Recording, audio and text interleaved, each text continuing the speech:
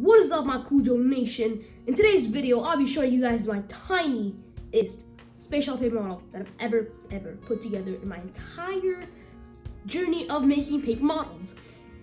And as you can see right here, this is the STS-1 space shuttle paper model of Columbia. And it looks pretty cool, as you can see. Even though it is tiny. I did have a bigger scale model of this specific space shuttle, and it was hand drawn by me, and I ended up just not liking it, so I destroyed it and put it in the trash, and it's, I don't know where it is right now, but probably it's like, I don't know, it does not exist anymore probably, so yeah. And I just wanted to build a year after, I just wanted to build a good paper model of the space shuttle Columbia on STS-1. And STS-1, in case if you guys were wondering, was the start of the space shuttle program and the maiden flight or the maiden voyage of Columbia, space shuttle Columbia, you guys see here. And it was just to, STS-1 was just to, you know, kind of make sure everything is correct. It's kind of like a test, but in space, so it's similar to Enterprise's mission, you know, Enterprise's assignment, or, you know, tests, but in space instead.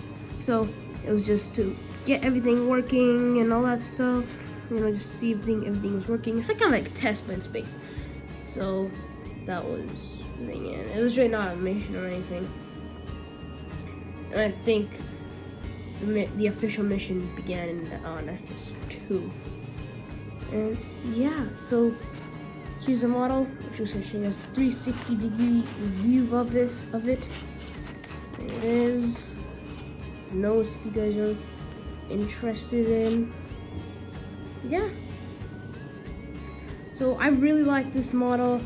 And the main reason I like that I think this model turned out to be on what it is today is thanks to this, the Astrobrite card stock. As you can see, I'm just gonna move this baby out of here, my way here. So this is the card stock I used to build such a lovely model. There. It's called Astrobrite cardstock, and it's very thick, and it's perfect for making paper model projects, or basically like anything, paper model projects, crafts,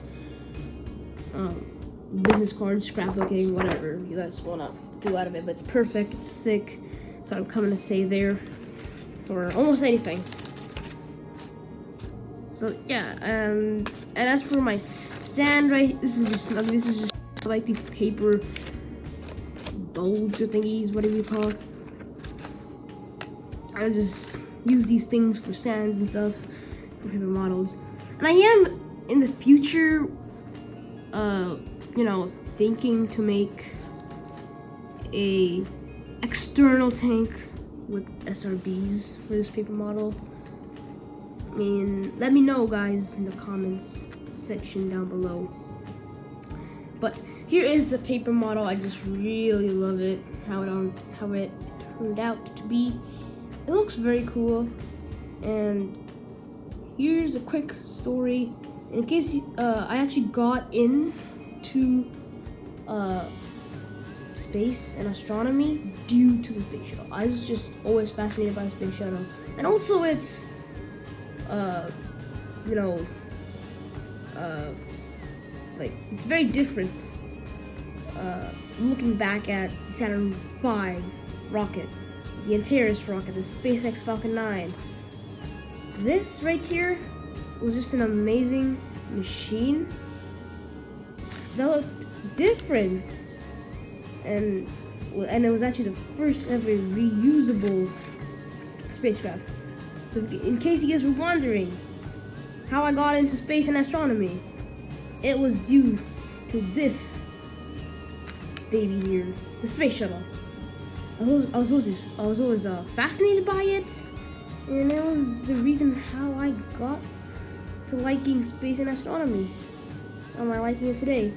And of course, I do like other rockets, such as the Saturn V rocket, the SpaceX Falcon 9, the Antares, the Starship, blah blah blah, all these spacecrafts. Also the Mars rover, yes.